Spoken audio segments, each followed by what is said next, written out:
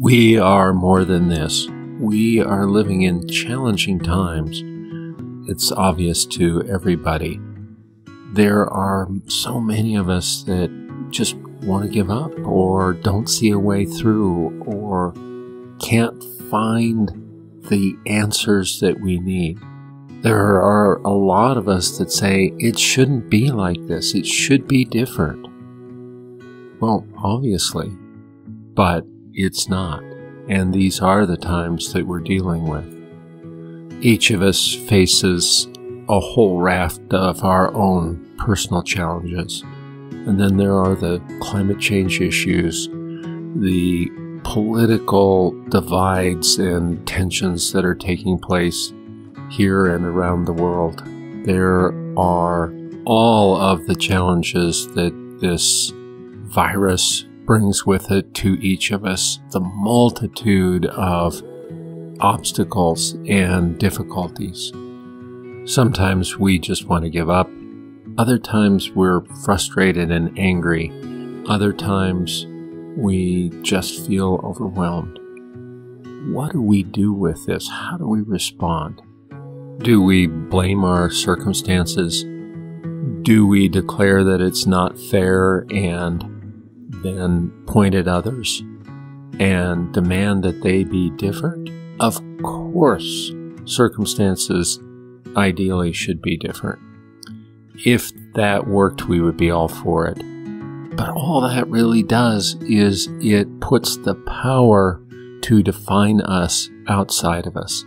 It says that those circumstances, those people, those conditions are what define us, limit us, tell us who we can be. We rail against that, but then we're also defining ourselves as being less than, as being at the effect of those circumstances. We're more than that. This is not who we really are. From an evolutionary point of view, we are the descendants of whatever came after dinosaurs. We are whatever rose up out of that, and no matter what happened, kept going, kept developing, kept evolving, and here we are. We have that kind of strength and power in us. From another point of view, there is a spark in us, a divine spark, an essential spark that through circumstances throughout human history have got us to again and again sense that there was more and rise up and continue and engage in remembering and living what that more is. True, the world is not fair, but it might not be designed to be fair. It seems that it's designed to force us to remember who we are, what we're capable of, and again and again and again reach into that and live from that. Apply that sense of being more, being greater than. It's interesting that through so much of our history, the stories that we have most cherished, the movies that we have most come back to, the myths that have inspired us are almost always about this overcoming.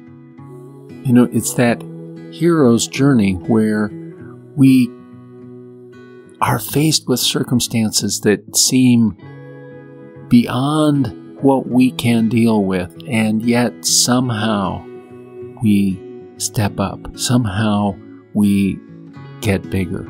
We remember that there is something more in us than these circumstances that surround us, that we are bigger than the conditions that we face. Some people try and do this by becoming hard and dominating their world. But that hardness becomes a shell that traps the essence of who we are.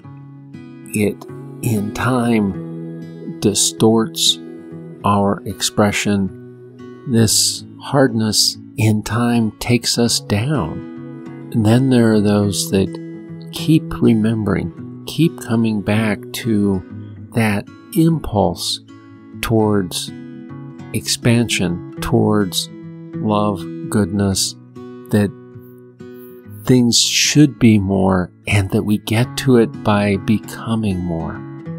This is the essence of learning. If we learn this, if we remember this, all other learning is possible. All other learning comes to us, and we go again and again beyond the limits of what we face around us and what we face in us, and we become that spark that we have sensed in us.